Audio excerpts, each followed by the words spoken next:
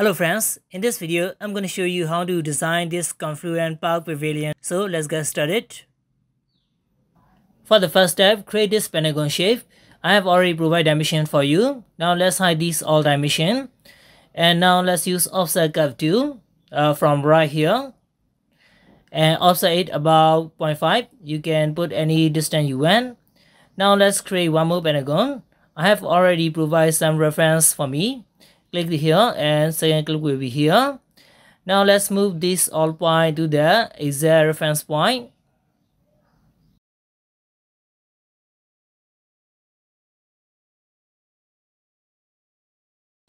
Now let's use SubD loft command from SubD tool and select this to curve and right click. Okay, now you can choose any setting you want. If you want to, you can try it. If you satisfy the result, you can click OK. Okay, now I'm going to use crease command to crease these vertices. And we need to select all 5 vertices.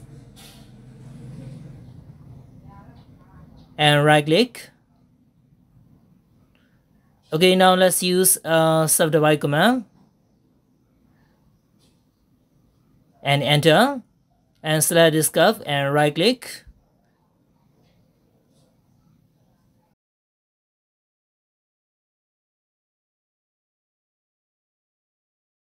Now let's use a select loop surface command and click on this edge and right click.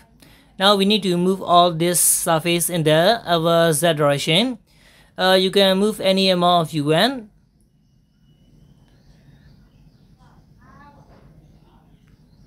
Okay, now press Ctrl Shift and select these edges. Between this corner. We need to select all these 5 edges. And let's move it downward in the Z direction.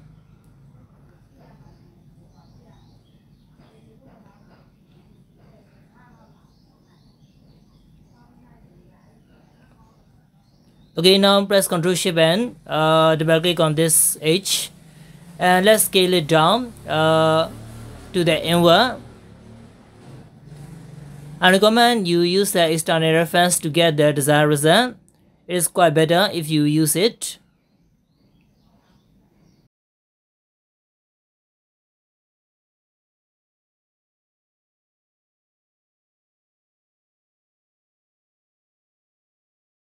Okay, now press Tab key to hide the subdivide effect. Now let's use the insert subdivide edge loop command. Click on this edge. And we need to use offset mode provisional command. And click right here. And press Tab key to see the subdivide result. Okay, it is much better now.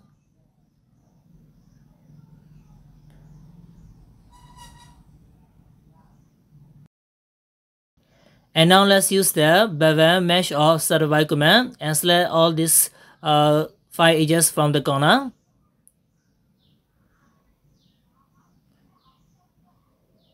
And select this too. And right click.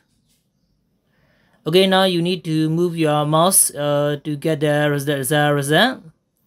And you can change the segment too. I have put the segment amount of 3. And let's click at the appropriate distance.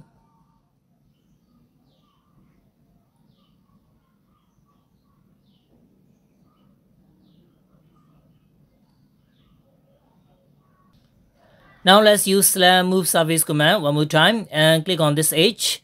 And let's click on other 4 corner and select here.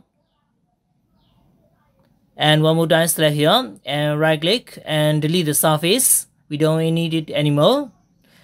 Okay, now we need to add thickness to this surface. So let's use offset surface tool. Okay, reverse the direction and make solid yes. And put the distance, any distance you want. And right click.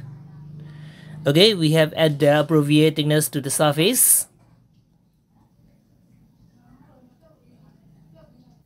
Okay, look like we need to add crease at the bottom of this surface.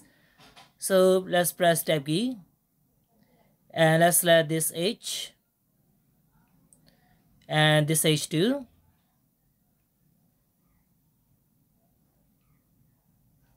Okay, now and click on the add crease command, and to see the result press tab key. Okay, we need to do this for all other 4 too. Please do it yourself. And now let's go to the top view. We need to mirror this surface, so let's use mirror tool from right here and mirror it along this edge. Okay, now we need to rotate this surface too, so let's use rotate tool and click on the copy yes option, and origin will be right here, and let's click on this reference line and let's rotate it about this line and click here. Okay, we need to rotate and click on right here one more time. Okay, now we need to explore this left hand surface, so select it and let's explore it and delete this part. Okay, we need to mirror this part, so let's use mirror tool. You need to use the external reference tool to get the idea, and mirror this one too,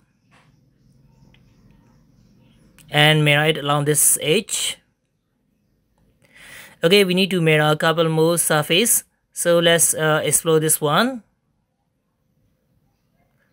and select this surface and mirror it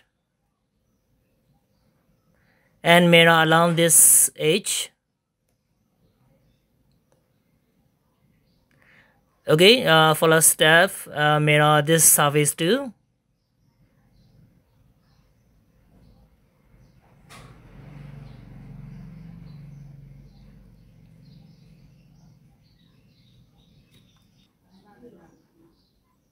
And now select this surface. We need to mirror it to the right side, so let's use mirror tool and mirror along this edge. Okay, now we need to delete some of the parts, so let's delete this two surface, select it and delete it. It is exactly like the one in the real wall. We need to mirror this one too, so mirror it.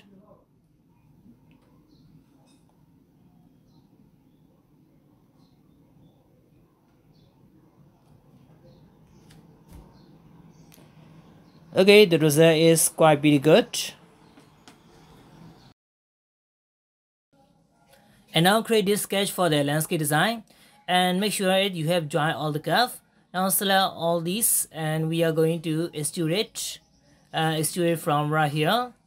And let's go to the right side view, and let's click right here. You can put any amount of distance you want. Now let's go to the top view. We are going to rotate and mirror it. So for the first step, let's mirror this part and choose mirror tool, and the mirror line will be this line. And let's mirror one more time to the right side and click here.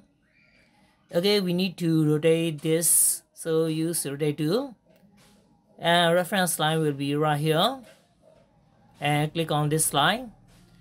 Oops, I need to copy this, so let's use one more time and click on copy yes command and rotate, and click on this point